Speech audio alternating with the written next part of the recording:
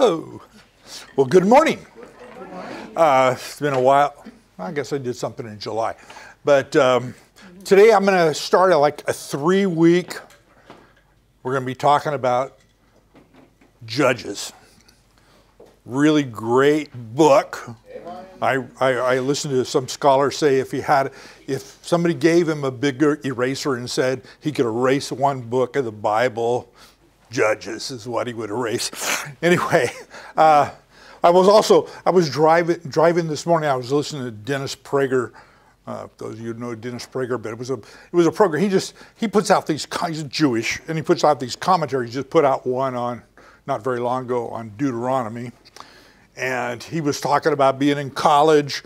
And when he was in college, I think working on his PhD, he was wondering why these smart professors were so stupid. And he was trying to, and he said, as Jewish, I don't know what the Jewish phrase was, came to his mind, but this is what it was. He said, the wisdom begins with the fear of God. Amen. And they don't have that. And boy, that fits Judges. Amen. Also. Okay, let's start with a word of prayer. Dear Heavenly Father, we just come before you today so thankful for all that you give us. Thank you for this morning. Thank you for the cool weather. Bless this message, and may it enlighten and tweak your mind to think about things. We ask all this in Jesus' name. Okay, so like I said, we're going to be talking about Judges, and over the next 3 weeks, we're going to be basically, today we're going to talk about the history leading up to Judges, and then we'll do some overview stuff about Judges. We really won't get in heavy into the meat. We'll cover some today, but we won't get heavy into the meat until next week because there's a lot of meat, bad meat, but it's a lot of meat in the book of Judges. So today I'm going to do a little introduction to Judges, and I'm going to talk, because I like the history. So we have to put it back. We have to put this all in perspective. So we'll talk about the history leading to the Judges, and we'll touch on a lot of things that we've hit before: chronology, genealogy, archaeology. We'll touch a little bit of each of those things, and as we go through the next 2 weeks after today, we'll get into some of those things in quite a bit more detail. And then I'm going to end up with kind of an overview of the book, which will it's kind of like the Cliff Notes for the next 2 weeks. Okay. So starting back here in the beginning, if we'll remember Moses led the Exodus. God chose his successor to be Joshua. Joshua leads the Israelites into the Promised Land, and they conquer the Promised Land. We'll talk about that a little bit more. Bit of a misnomer to say they conquered the Promised Land.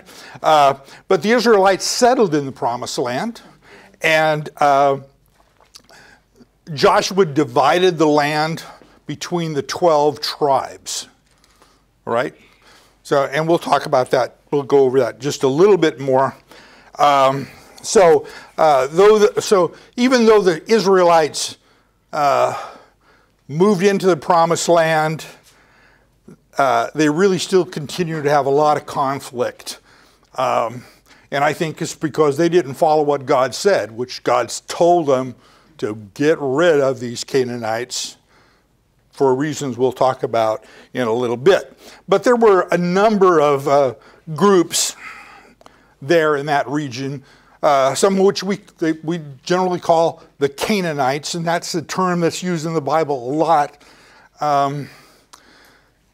Generally, we're talking about Canaan being this region of the ancient Near East, which we'll call Israel today. But that was called Canaan in those days. And the Canaanites were people that lived in that area. But most of the Canaanite tribes or people groups were descendants of Cain, Noah's grandson. Okay, so, but there were also other groups that weren't Canaanites. They were nomadic groups like the Ammonites, and those were nomadic groups The Canaanites were a little more stable.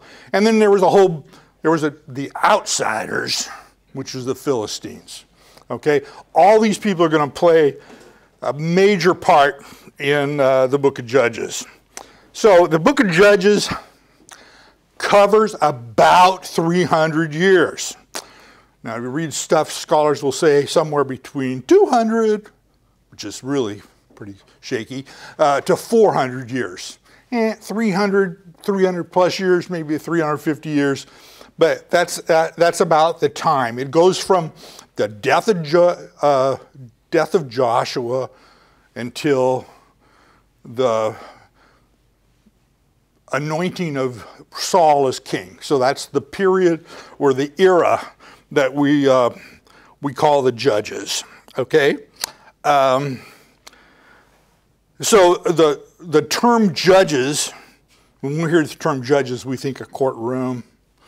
They had a role. Most of them had some of them had a role as a judge, but they were the Hebrew word really means savior or deliverer. And as we'll talk about later, it's best to think of the judges kind of as tribal chiefs. They were leaders, but military, political, whatever. Let's see. 12 judges that we'll talk about up to the time of Samuel. I think I mentioned this later, but there really are, depends on how you count them. There's 12 judges. Maybe there's 13 judges if you count Deborah and Barak. You know, so one woman, 12 men. Then some people count some other people, Samuel, Eli, as judges. But so basically, we're talking about those things. For this period of history, the book of Judges is the most definitive history that there is out there for this 300-year period. There really isn't a lot of stuff. We'll talk about some archaeology and stuff later, but this is history, well-written history, and I believe it's complete and accurate. Okay, but it's kind of this tragic tale of Israel and its moral corruption. I mean, they have bad leadership. I mean, like I say here, they start to become more like Canaanites than Israelites. They had no leader, and they really fall to pieces in my opinion. Throughout the book, for sure, and I think throughout the Bible, but throughout the book, there's this pattern, cyclical pattern that happens. Sin, oppression, repentance, deliverance, and then peace. So we have all these judges, and these cases will happen where, you know, they fall into subjugation of the people, and it just gradually, till God raises up a savior, a judge, to take them out of this, things get solved, kind of. Then they go into a period of peace, and then it starts all over again. So it's very repetitive. So, like I said, the pattern is throughout the book, and I'd like to give a warning. I wonder, Pastor, how did you get through this book in college? I mean, this is a bloody book. Yeah, it was awesome, actually. That 1-year-old man going to Bible college, learning about chopping up prostitutes. You know, it's like you shouldn't let your children read the book of Judges. It is bloody and very violent and very disturbing. Okay, so enough said about that kind of intro to it. So I like to do what I always do with this chart. So this is the kind of the timeline. So we're about, you know, over here where it says conquest and the judges. So that's the timeline where we are now. We've had classes about things on both sides of this. I want to show you, you know what, Charlie, I'm sorry. I got to get my pointer. I'm lost. No, I don't want a coffee. Okay, so also we got to think about, I wanted to think about the timeline. So, you know, we start out here at the time with Adam and Eve, 2,000 years about, we get down to Abraham, right? But of course, creation, we have the flood, and we have Babel. Babel, the dispersing of the people into various people groups throughout the country, or throughout the world, excuse me. This particular one basically shows the lineage of Shem from Noah, but you got to remember Noah had 2 other sons, and they have a lineage also. And so this is important. It'll come to us again here. So I wanted to show you kind of a map of the area about the time of Abraham. So we know Abraham was born here in Ur, and God had him, told him to go to the promised land or to move with his family, and he migrates up through here, through the Mesopotamia, and then down into Canaan. You say, why did he go up and down? We've talked about this before, because you don't go across this stilly desert. So we don't do that. So that's, and these people groups, if you will, become important as we go along.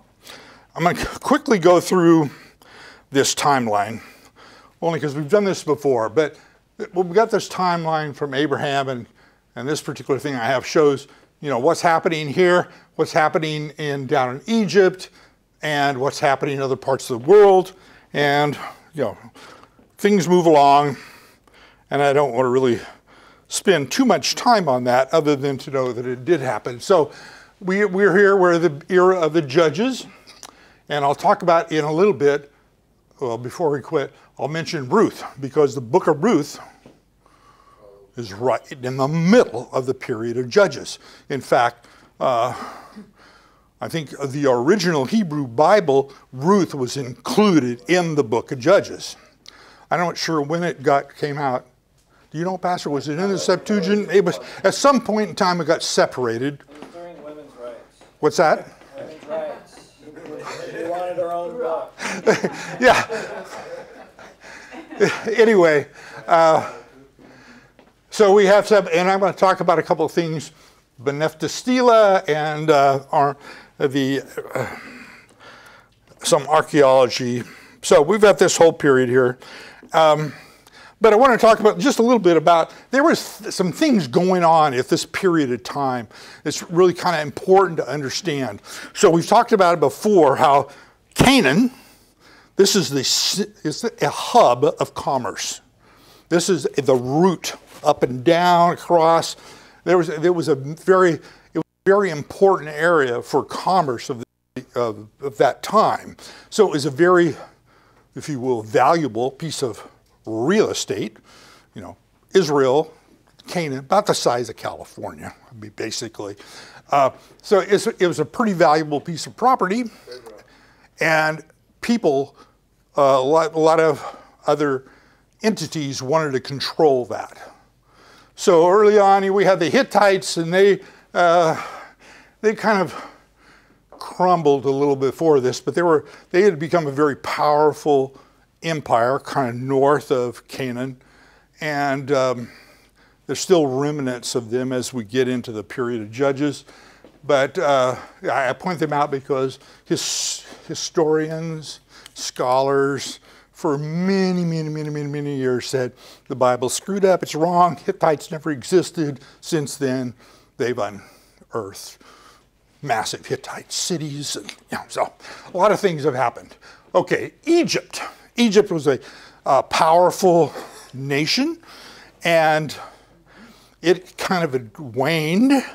Certainly at the Exodus, they were weakened significantly, and I think there's things in history that that kind of substantiate that happened. But they were constantly going up and either conquering, usually just taking control of various Canaanite people groups, city-states, whatever you want to call them. And those city-states became vassals of Egypt, meaning they paid tribute, they paid taxes, and they were under the general protection of, but they were pretty much autonomous. But that was very important. So it was happening a lot. At the time of Judges, not much. I mean, there was things going on, and there's some document. There's the Amarna letters, which we discovered in Egypt, this massive clay tablets, little tablets, that were kind of like diplomatic correspondence with the various people groups all over that Egypt had control of, which really show that that number one, these vassal states existed and that the Israelites were there at that time. And those letters kind of show these people groups are telling the Pharaoh, or Egypt, that they were having some issues, but I think it's very significant that Egypt didn't take action because I think they're pretty weak at this time. But, and then there's the Menefta Stela, another document, which a major archaeological find that was uncovered that on this big old tombstone, if you will, large stone, they talk about Israel. First time, I think until recently, the first time that, or the oldest mention of Israel on any archaeological find. It was the first time it mentioned, and it mentions Israel kind of as a people group, not a nation or a city-state. So those things are kind of important. The Philistines, so the Philistines go back, they were up in Egypt, Crete, that area, and for various reasons they have to get out of that area, and they're called the people of the sea, and they go by ship and they attack Egypt, and they actually win some stuff. But over time, Egypt kind of forces them out, and they kind of move up the east side of the Mediterranean into what we now would call the Gaza Strip in current terminology. So the Philistines were pretty powerful. They are advanced, especially metallurgy. They knew how to mine, they knew how to smelt iron. They knew how to build iron chariot wheels, and so they were pretty powerful. Okay, so a little genealogy also. So this is the land of Judges, just before the conquest. And, you see a lot of different maps, and they're all slightly different. I like this one, so I use it. But it shows this area this would be Canaan, there's the Philistines, and we have Edom and Moab and Ammonites and Ammon. So up here's the Phoenicians. We don't really talk about them. Phoenicians were actually Canaanites also. But right from the beginning, the Israelites and the Phoenicians had a kind of a good relationship. The cedars of Lebanon, that's that area. We were always they always had a good relationship with the Phoenicians. So, okay, but let's talk a little bit about the Canaanites. As I mentioned, so the Canaanites actually are descendants of Noah through Ham, through the grandson Cain. And so we got all these other groups that are mentioned in Judges. They are all, if you will, people groups different of the Canaanites, and they lived in various areas along them. The Hittites, who were a powerful nation way up here, but they still were Canaanites from the beginning. A remnant of them still exist, and they existed here in Canaan. So then you have the Moabites and the Ammonites, and those are, if we'll remember, it's important. In all these countries, you hear about this stuff, and you read all these things in Genesis, and you wonder, oh, this is all great, but it makes sense. I mean, the Moabites and the Ammonites, Moab and Ammon, were the siblings of Lot's daughters who had sexual relations with their dad, got him drunk, and that's the start of those two nations. We also have the Edomites, which are descendants of Esau. The Midianites are actually descendants of Abraham. I was trying to look at all this genealogy stuff and see where it was exactly, but I didn't. We have Amalekites, and they're only mentioned in Judges. They really were back in Joshua. It was the first people group that Israel had battles with. They're kind of in the south area down. What's that? Aaron and Hur, the story is the Amalekites. Yes. Hold the arms up. Okay. And then, of course, we have the Philistines. And the Philistines are actually descendants of Noah, sons of Ham. But they're on a different lineage than these. They're through another son of Ham. Okay? So this is, I use this slide when we're talking about Joshua. But at the end of the conquest, so you remember Israel had already taken kind of possession of this part of the land, but then when they get over into the promised land, and these tribes say, yep, we'll go fight too, so the men go and they fight. And in 1401, which is when Joshua then divides up all this land between the 9.5 tribes, because Manasseh already had part of some land. That happened then. Also, Cable got his own spot that he'd asked for. Remember, he and Joshua had gone to the promised land and scouted out, and they were right and others were wrong.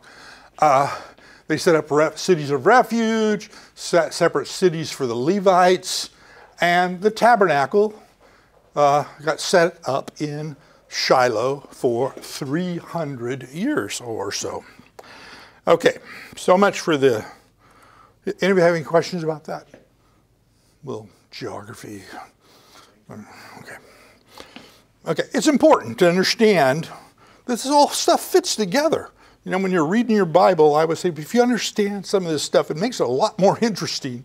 I'm not sure about kings, but those genealogies kind of make me go to sleep. But anyway, so let's talk about the book of Judges itself. So it's kind of divided up into 3 parts. The introduction and summary, first 2 chapters, a little bit of the 3rd chapter. But the first chapter is kind of talking about Joshua and the conquest, and it really spells out in some detail all the major cities that they had not taken. Okay, so that's in there. Chapter 2 is really like a high-level flyover of the rest of the book. So it's kind of the cliff notes of the cliff notes. Anyway, so that's there. The major part of the book is dealing with the judges, and we'll talk about this as we get into this later, but not today. But there are really 6 major judges that consume this, and the reason they're called major judges is because they take up a lot more ink. It's not that they were more major than the others, they just take up a lot more space, and their stories do. There's some that just have, one verse, but so the majority of the book, 3 through 17, is all about the judges. And then the last few chapters, kind of the epilogue, I think some of the bloodiest parts is like, ugh, why would, anyway, it's it's really showing how debauched the Israelites had become. It's just bad. It's bad. It's bad, and they haven't learned their lesson. But it ends up leading to civil war in the land of Canaan. Okay, so like I said, so I think Judges is certainly a tragic sequel to Joshua. In Joshua, the people obeyed God and things went well. In Judges, they disobeyed God, things went bad. I mean, that's all there is to it. I already said the name is based on, the Hebrew word deliverer or savior. I won't talk about that again. But the author, we don't know who the author is. But the Talmud and most scholars think it was probably Samuel. We don't really know for sure, but a lot of things kind of fit that it would be Samuel, because one of the purposes that it would be used, why he would be penning this, was that he is Saul's the new king, and he's trying to let Saul know, hey, this is how things have gone bad in our history, and we don't want to repeat these things. So that's a good reason why Samuel would have been writing this. Makes sense to me. I don't think it really makes a lot of difference, but we already talked about it's about 300 years, and I say 300 plus because there's, if you take the various judges and what it says, how long they were being oppressed, then how long, their victory, then how long they were at peace.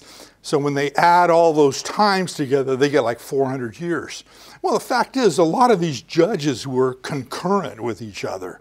So there's a lot of overlap. How much overlap? I'm not sure. Probably it's 300, more than 300 years for sure.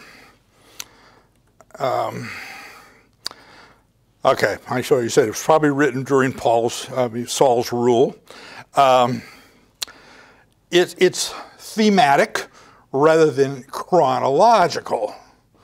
So I like chronology. I like but it's not. I mean, it's kind of laying out things, and like some of the examples of the judges, it's kind of got from a kind of an okay judge to a little worse judge to a bad judge, and if it's laid out timeline-wise, it didn't happen that way. So it's more thematic than chronological. So I think like I said, the foremost theme here is God's covenant mercy. God is continuously wanting to save his people, and they just continue to screw up. But so in the main part of the book, it really goes into a lot of detail about kind of 7 of these historical periods, and that's kind of a lot of the stuff we'll be covering in the next couple of weeks. Oh my goodness. Good thing I'm getting near the end here.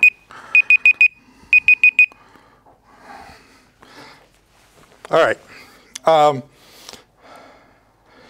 So some of the things that were a problem with the Israelites, there were basic reasons why they were in trouble.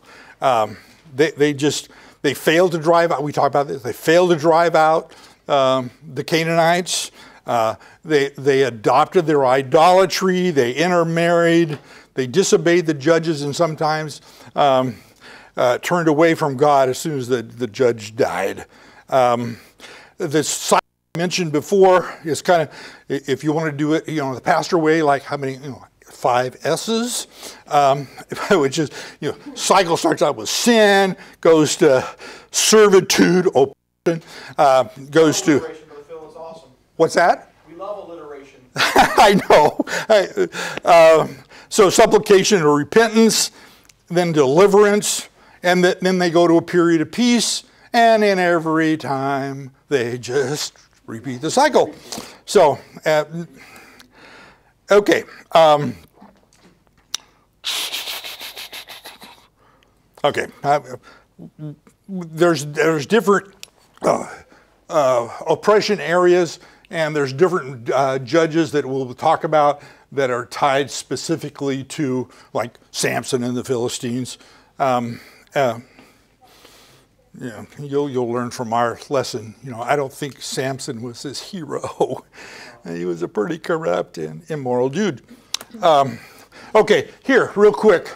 So this is this timeline, and you'll see I've got the various judges marked here, but you'll see a lot of them are stacked up here at the end, and there's Ruth. So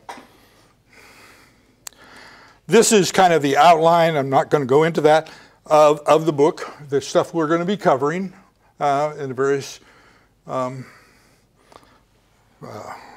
scripture references. But I want to stop here with just this. So, because it's covering this era, so I wanted to talk a little bit, just briefly, about Ruth. So, Ruth versus the judges. So, Ruth takes place during the period of the judges. So, we have the judges. So, it's a result of disobedience. Ruth was obedient. These are contrasting. She was good. They've had human leaders. Ruth followed the Spirit, followed God. God tried to do mercy. God's redeeming her plan. The cycle of human condition, it so fits today, this whole, where we are today. That was the judges. Ruth kind of followed a straight and narrow path and did what God wanted. She got favor. They got weakness. And closing. So remember, Ruth is the great grandmother of David.